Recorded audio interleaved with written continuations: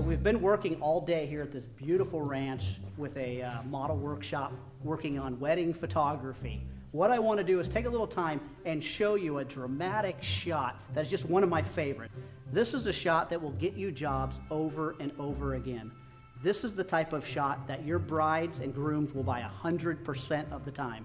This is a shot that only requires one speed light and just a little bit of practice. So let's take a minute in this gorgeous barn and let's put it together and show you how you can create this on your own.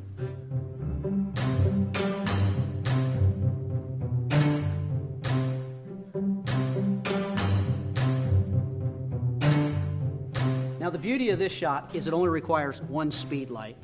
I'm turning the speed light on. I'm going to keep it at half power. I don't need a lot of power. I'm just rimming out my subject at this point. I'm going to set the flash up at about 4 feet high, about waist high is what you're looking for.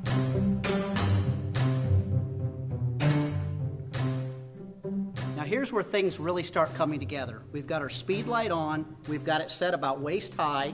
We've got it aimed right about at the shoulder blade of our model.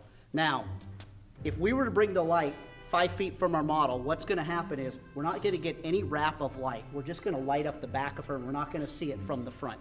The magic comes in when you set that speed light about 12 to 15 feet back from the model. So now we've got our light set at the proper distance. We've got it set at half power.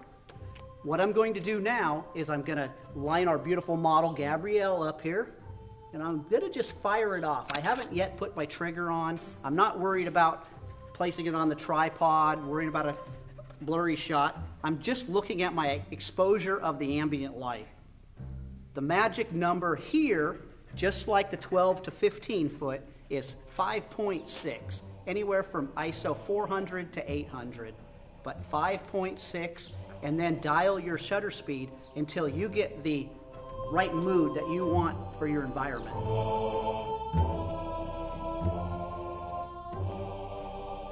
So I fired off my first shot. Still seemed a little bit dark. That was at a 20th of a second.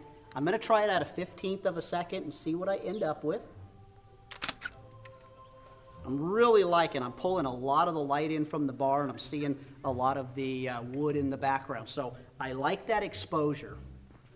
I'm going to place the trigger on the camera. Give it a test, make sure it's firing. I'm going to lock my camera in place here. Now we're ready to create that magic. Fantastic, we nailed the shot. It's just that easy. And remember, this is a shot anybody can do. 5.6 on the camera, use your shutter speed to correct your lighting. Speed light, one speed light, 12 to 15 feet behind your bride, about waist high, pointing at their back, and you will create a picture that you will sell to your bride and groom 100% of the time.